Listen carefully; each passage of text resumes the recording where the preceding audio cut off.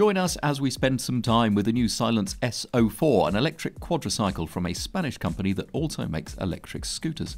Built in Barcelona, the S04 is a compact machine weighing just 450 kilos and it's 1.29 metres wide and 2.28 metres long.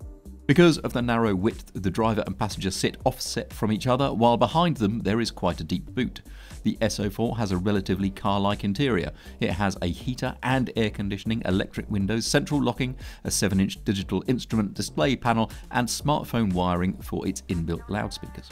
It's powered by 2 hub electric motors, one in each rear wheel. In total, they can briefly peak at 30 horsepower and give 19 horsepower in extended running, which is good enough for a top speed of 52 miles an hour.